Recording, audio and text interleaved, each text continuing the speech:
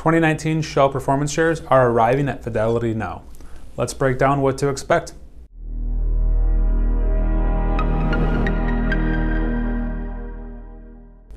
First, let's cover the basics.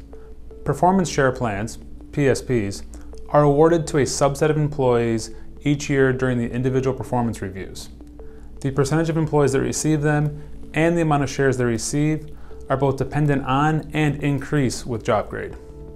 They are a conditional award with vesting subject to company performance over the next 3 years.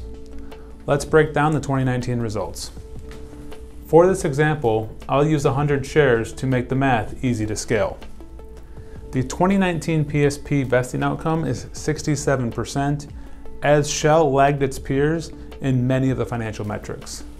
Therefore, of the 100 shares, only 67 of them vested. They vested on March 3rd of 2022 at a share price of $52.85 per share. 100% of this is considered income and is therefore subject to income tax. As this is a taxable event, this $52.85 is your cost basis going forward. Also, because this is subject to income tax, Shell will withhold some shares for taxes based on your personal tax situation. For this example, let's assume that Shell withholds 23 shares for taxes, and you are therefore left with 44 shares. Once these shares hit your Fidelity account, you can sell them or you can keep them.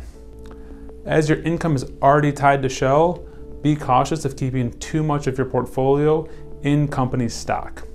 If you would like a complimentary consultation reviewing your portfolio, please reach out to me for a free 30-minute call.